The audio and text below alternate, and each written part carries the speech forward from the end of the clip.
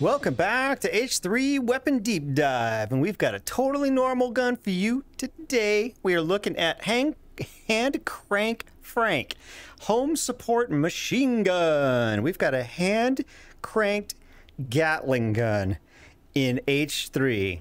Chambered in 4570 government, magazine-fed, hand crank, hand crank on the top, no safety apparently. You learn something every day. All right, before I blow everything up, let's just check it out. Let's take a look at the controls. Here is our handle. We're going to grab this with the offhand, my left hand in this case. In fact, I think you pretty much have to operate this right-handed because the crank is on the right side. Let's see, could you do it the other way? Could you operate it with the crank like that? Actually, yeah, you kind of could. It's a little awkward, but it might work anyway. Well, let's grab our magazine, put it in our mag well on the top, like you do. And there is no safety. Down on the trackpad does not eject the magazine. You're going to have to pull that out manually when you need to. And you grab your crank and you start cranking. And it looks like it's firing out of the bottom barrel. It ejects out the side, like so.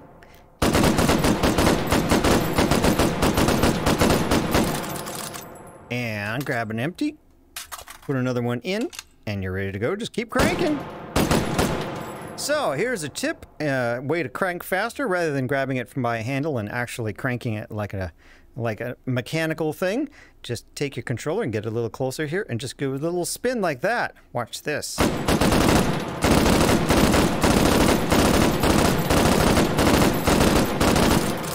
That's a little tricky, but if I get it a little closer and just kind of give it like that, works a lot faster. Let's see if any attachments will work. Is there a rail on it anywhere? No. That'd be kind of neat, but it doesn't look like there's any rails. Can we put anything on the barrel? I don't even know which barrel it would go on. Does it go in the middle? No, doesn't look like anything is going to go on the barrels. No suppressors. Let's try the rail adapter just for laughs. No, not surprising. They do move around. How about the battle spatula? Is there a bayonet attachment on it?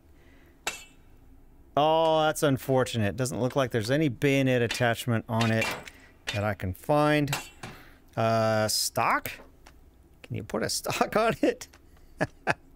Nope. Can't put a stock on it. How about... well, no foregrip attachment area either. Well, no surprises there. Let's take a look at the sights. Can you sight down this thing? Kinda, maybe. Not really, because it kind of fires back into your face. How about over here? No, doesn't really have much in the way of sights. Yeah. Well, we can try a recoil test. Let's see what we get here. Here we go.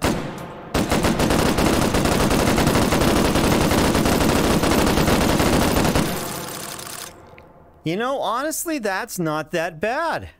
Once I figured out where I was shooting and I could kind of aim it, and I got the controls right, that actually wasn't bad. I mean, it says 6.3, which is wrong because any misses don't count, so it's any just whatever hits the paper, so it's not accurate. But you know what? A lot of those got on the paper. You could figure out how to run this pretty well.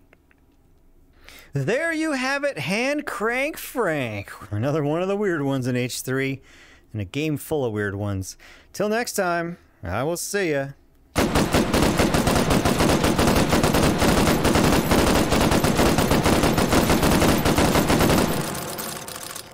Woo! Let's see how it throws. Trying to whack my monitor. Yeah! Not bad. Not bad.